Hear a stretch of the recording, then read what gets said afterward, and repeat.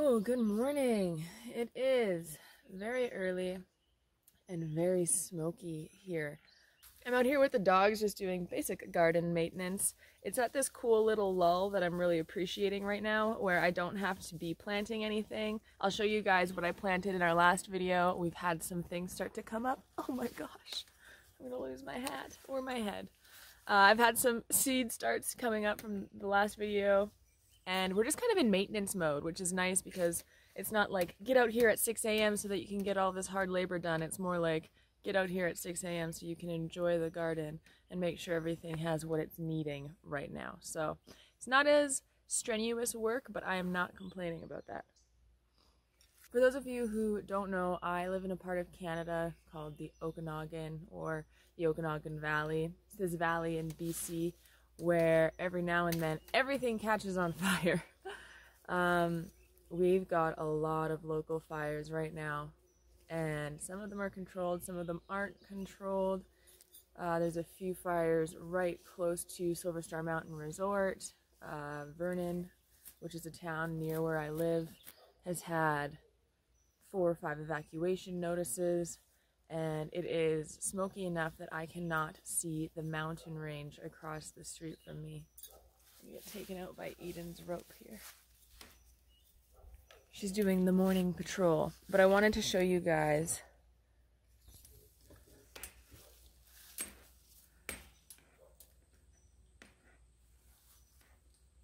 it's starting to clear up over on this side a little bit. You can see the mountain there in the distance. But it does give everything this kind of eerie orange glow. There are water bombers, helicopters, and just so much aerial support. Oh, you can hear the water bombers.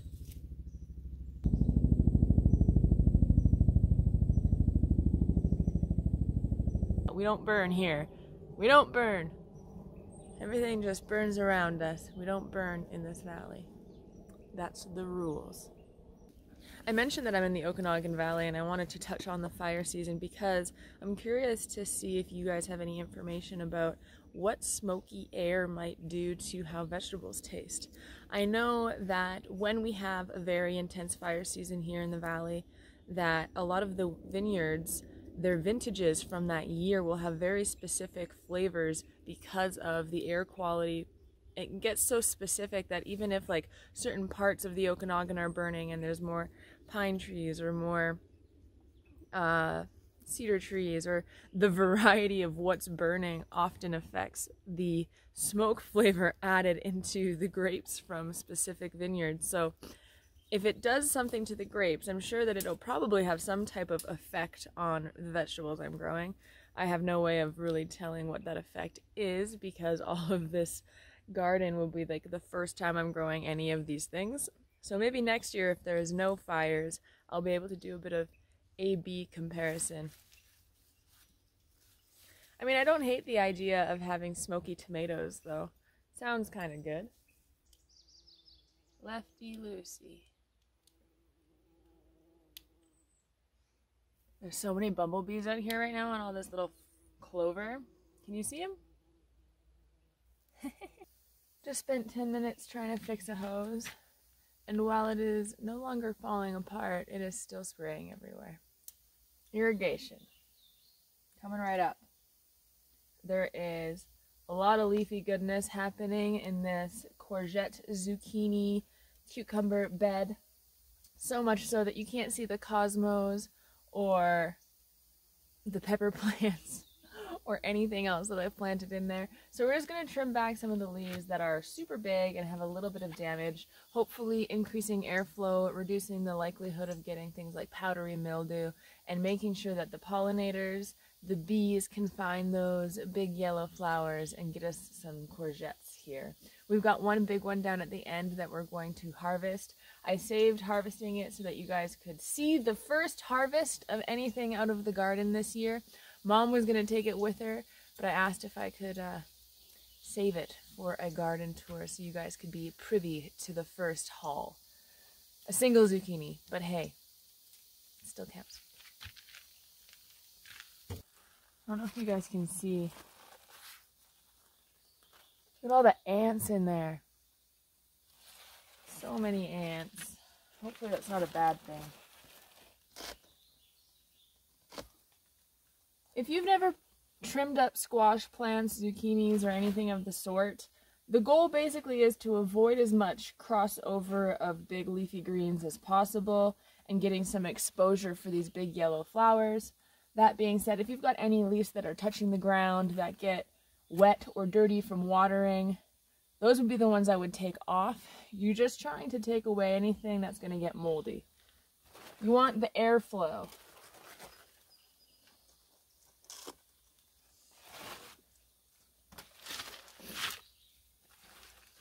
I'm pretty aggressive while trimming these guys because I have a lot of them in a small space and I just kind of have to be. Honestly, I think the biggest pest problem I'm having this year is earwigs. Check out this little guy right here.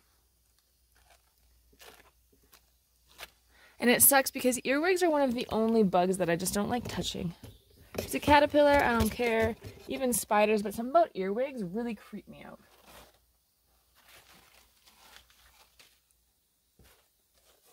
Can y'all see it? Look at it. It's so big. It's like very thick as opposed to long. Ah! See? Earwig. Oh, gonna be a problem.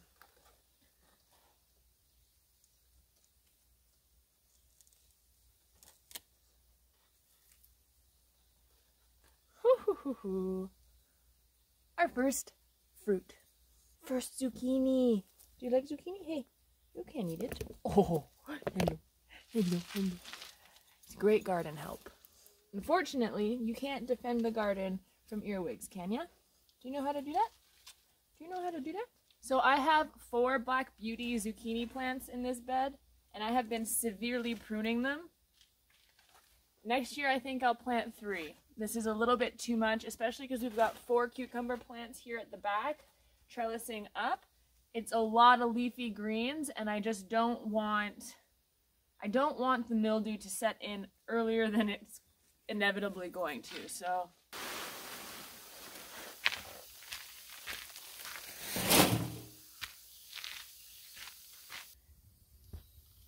Each of these plants will get more than enough sun, but we've got exposed flowers and we pruned out underneath the plant so some good airflow can happen.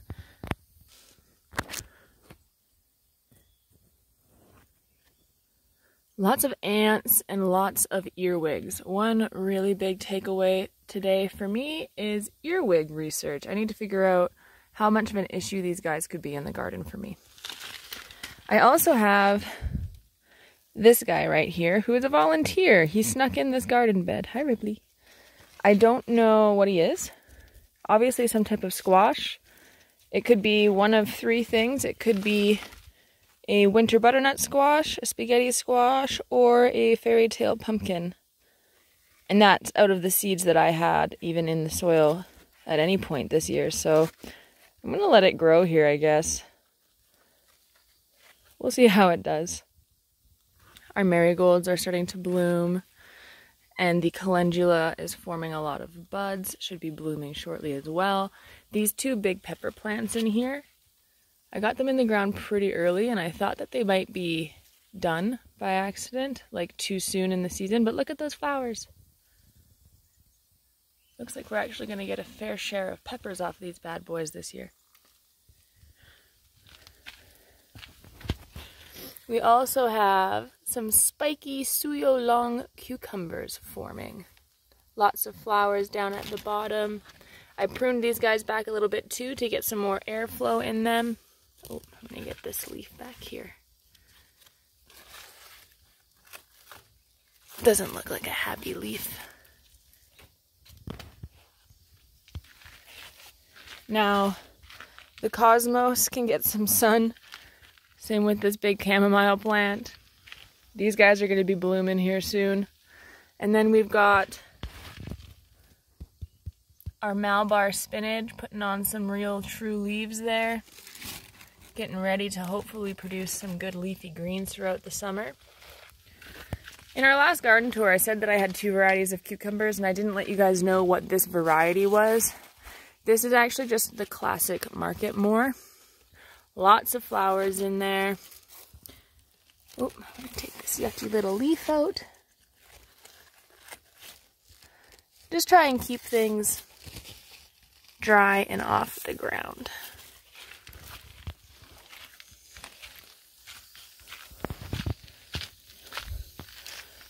It's been about a week since I took you guys to the garden last. A lot of our tomatoes have started to bush out a lot more. I've been pruning away the suckers, but I've not done like a bottom up prune. Like, you know how you leave about a foot from the soil to where you have like the foliage of the tomato plant? That's going to be my goal. I just want to make sure that they're tall enough, happy enough, and I can see that they're growing enough before I kind of do like a trim up to make them look like tomato trees instead of just tomato vines. You guys saw me sow some seeds in our last tour, so I'm going to show you these little starts that are coming up. I did another round of root vegetables, so a few different varieties of beets, radishes, and rutabagas, as well as some basil, because like you guys saw in the last tour, my basil this year is not doing so hot.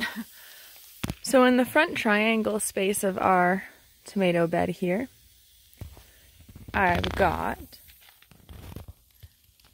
some baby bull's blood beets coming in. And then I just aggressively sowed Thai basil. There's a lot of it. I was not sure if these seeds were going to germinate, but they did. So got a lot of Thai basil coming in and 2 neat little rows of some bull's blood beets. The Tiny Tim tomatoes here in the front are still extremely tiny. They look happy and healthy. I'm going to stop pruning off the flowers and just let them start to produce and just kind of see what happens. I don't know how they got dwarfed, but they obviously did. We'll see what goes on. This row of Manitoba tomatoes is looking pretty gnarly. I'm going to do a good prune job coming up shortly, but they've all grown about probably 2 inches and a lot of foliage since you guys were here last. I have been pruning back some flowers on the tomatoes and not letting them produce right now because I wanted them to bulk out a little bit more. The only ones that I have been allowing to set flowers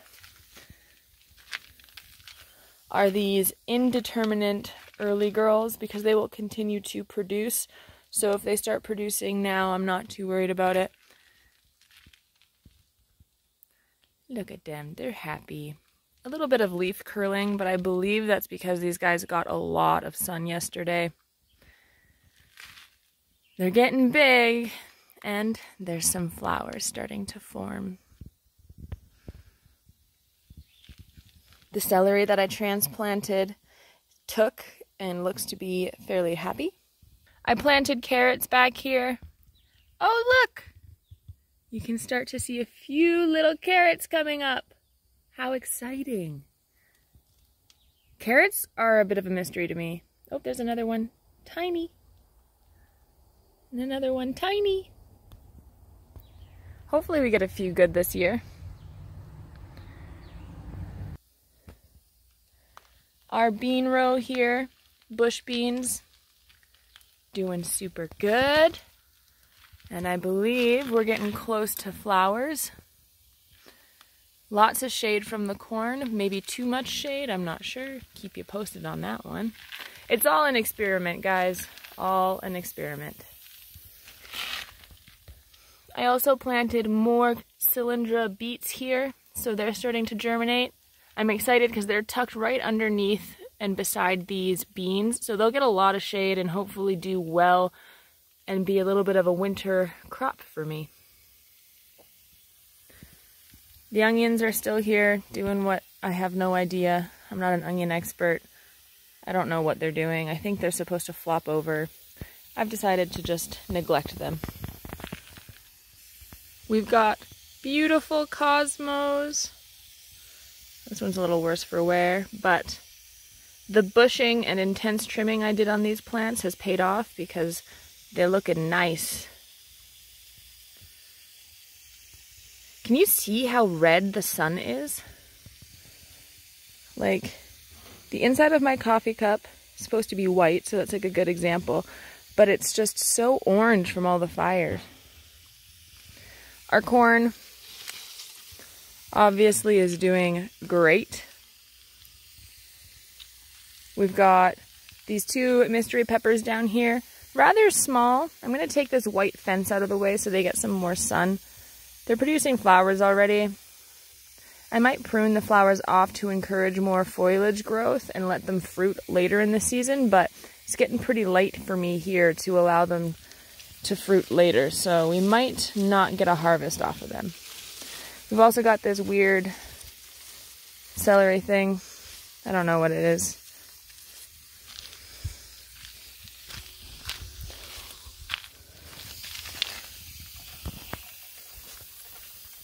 Underneath the corn on this side, we've got a bunch of little baby radishes. They're doing well. They get enough sunlight, but hopefully not too much so they don't bolt.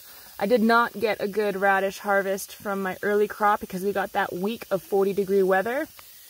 They bolted extremely fast from that 40-degree weather, and I didn't get a chance to get any actual radishes, but I got a lot of radish greens. So what I did was make a radish green pesto and froze it in ice cube trays. So I didn't waste it, but it definitely wasn't the radish harvest I was hoping for.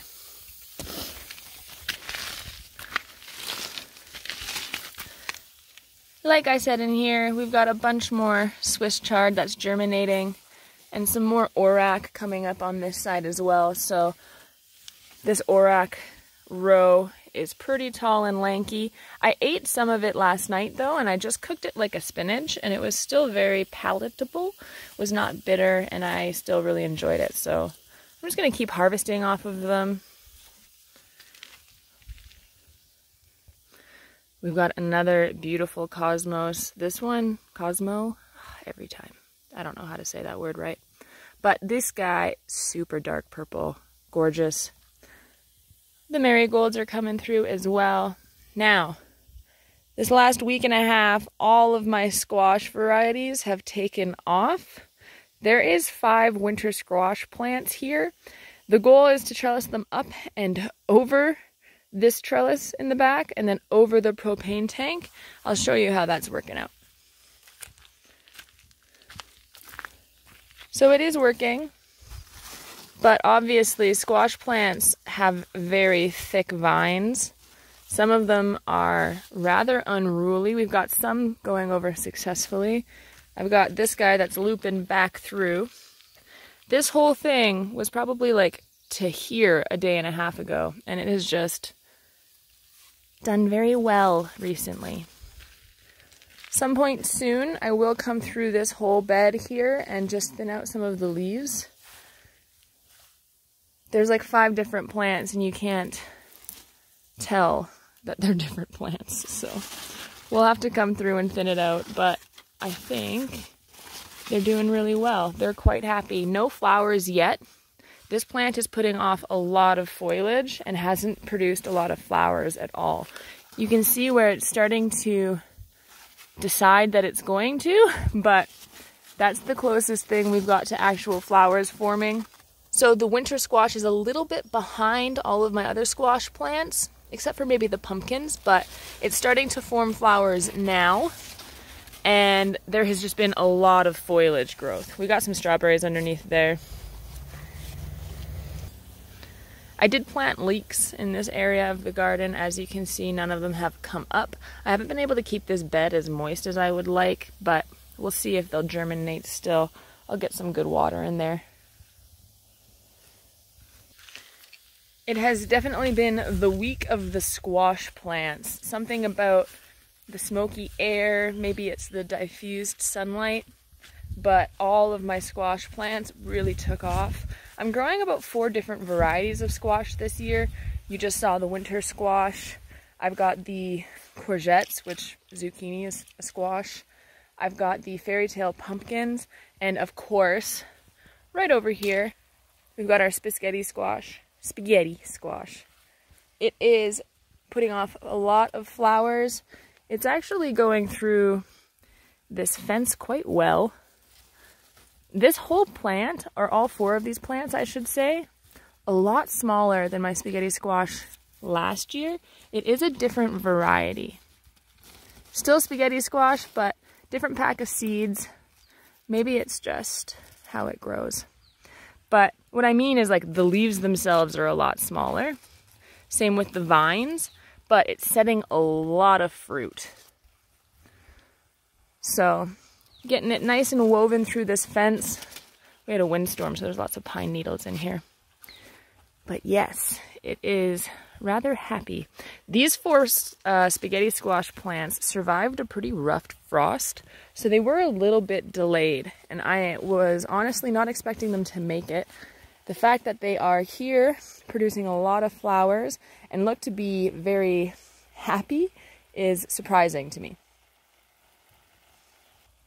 A few of our early varieties of potatoes are starting to bloom right now, which is really exciting to me. Potato plants are so pretty. We also have a bunch of nasturtiums all over the garden. I have been harvesting these, eating them in salads, and making some infused vinegars and olive oils out of them as well. So 10 out of 10 nasturtiums. This is where I aggressively sowed a new round of rutabagas, and as you can tell, they took off quite well. I'm going to allow them to set some true leaves and then maybe spread them out a little bit. That is what I did with the rutabagas back here, which I'm going to have to start harvesting soon because some of them are quite large.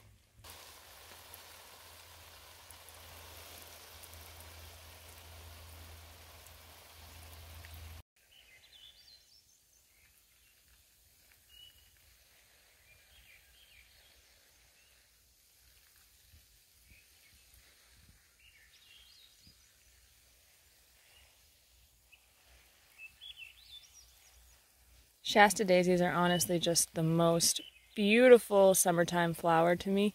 Look at it. Classic.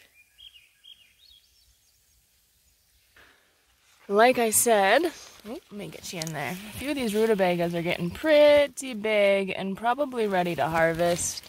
Some of them are still quite small, so if I take the larger ones out there, maybe the other ones get some more sunshine and start to produce some bigger bulbousness. The beets are all still getting thick down there. They're looking a little worse for wear. I'm thinking what happened was it got a little hot for them and it's kind of stunted their growth.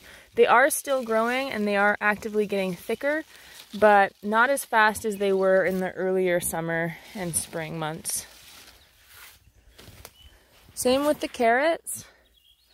They are still growing. I dug down on a few and they are producing a good root, but definitely slowed it down. So I'm not sure how this root crop is going to go. Obviously, things like beets and carrots don't necessarily enjoy 40-degree weeks, but not a lot I can do about that one. My pumpkin is doing really well. It is beginning to set fruit. It's got 4 or 5 long spindly tendrils coming off. It is starting to shade out this bed, which is helping it to hold some more moisture. My pole beans, not doing so hot. They look healthy, and they are for the most part, but they are not really climbing. I'm not sure if they don't like my trellis. I'm not sure if the heat has really just done them in over here. But we'll see how they do. I still have faith in them. Some of them, like the one over there, across this teepee from me, is doing really well. So we'll see. They've not tried to set fruit at all yet, which is good because they're still very tiny.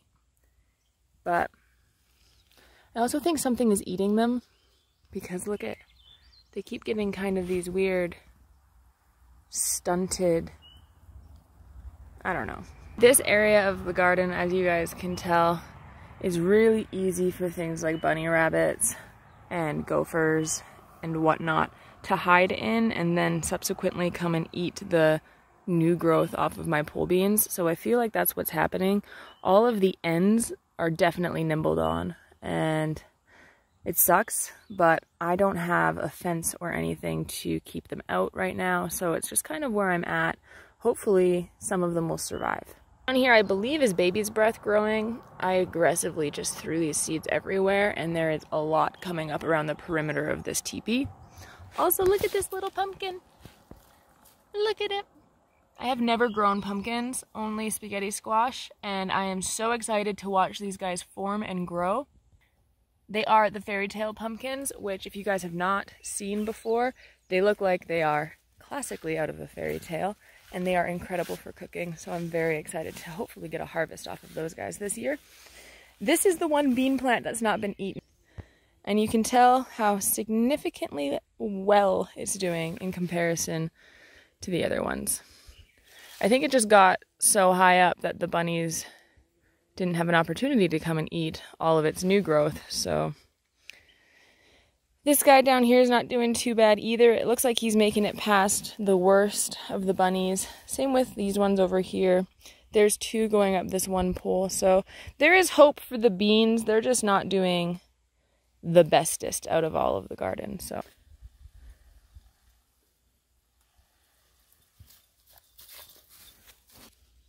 We've got raspberries, my friends. We've got a lot coming in. Some of them are ripe already, which is kind of crazy to me. You guys were here and I showed you not even, a week and a half ago? None of these were ripe, but we had some serious sun and it's raspberry season.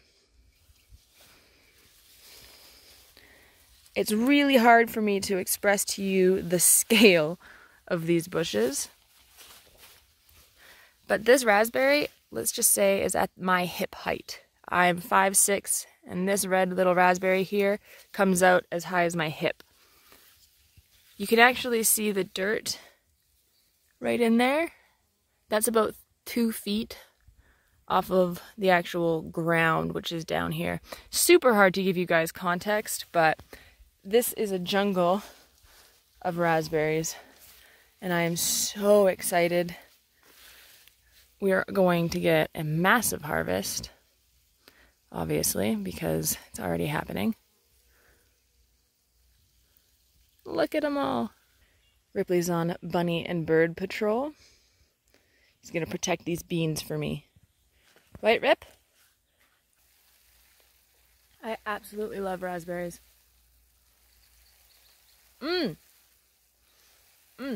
First raspberries of the year. They are delicious. Oh my goodness. There is no smoky fire flavor, so I don't know if I'm going to be able to notice any of the influence of fire season here in the Okanagan with the vegetables and the fruit that we produce, but the fact that we came out here today, we got a good old fat zucchini, some raspberries. I'm a happy camper. I'm going to end the tour there. I've got some potatoes to go and take care of. Thanks for hanging out with me this morning in the garden. I will see you guys again very shortly. Have a good rest of your week. Live long and prosper. Bye.